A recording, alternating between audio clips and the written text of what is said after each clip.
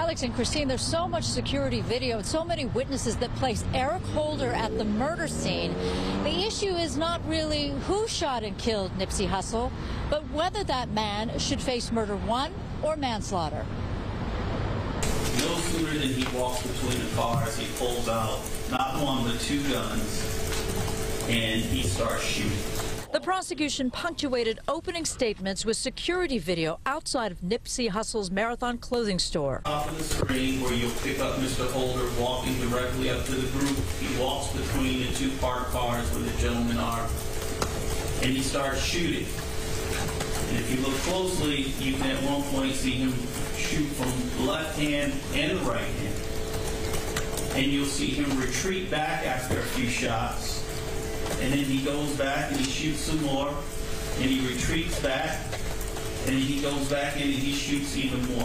The suspect is seen in video from multiple angles and later captured on other cameras, leaving the scene with a revolver in one hand and a semi-automatic in the other. One bullet transected his spine, so even if he had survived, he would have been paraplegic. You will find by that kick to the head at the end, it was very personal attack.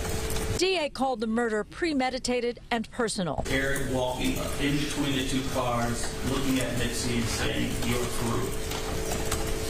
And Nipsey, after being shot, responding, "You got it." Little reaction from 32-year-old Eric Holder, but his attorney, Aaron Jansen, may have shocked jurors with this first statement. Mr. Holder returned and shot Mr. Escobar. But what his public defender also told the jury, there was no premeditation, just a passionate response to Nipsey telling him he'd heard he was a snitch, one of the harshest accusations in the gang world. That so inflamed and enraged Mr. Holder, the evidence will show that without thinking, and a few minutes later, a mere 9 minutes or so later, Mr. Holder returned and shot Mr. Escobar. While he's charged with first-degree, premeditated, deliberate murder, in fact, it should be voluntary manslaughter. He also tried to minimize the other 4 counts facing Holder, attempted murder and assault against 2 men hit by bullets.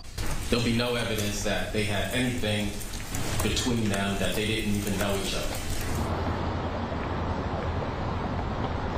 Well, the prosecution has promised plenty of witnesses, some that might be reluctant, actually, to testify, but also who will appear.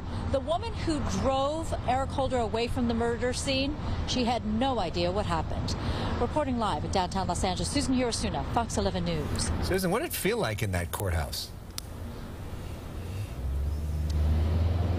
What did it feel like in the courthouse? Well, there's a lot of attention, of course, to this case, and the case was delayed multiple times because of the pandemic. So to finally get it started, you know, people are happy to see that at least justice will be served.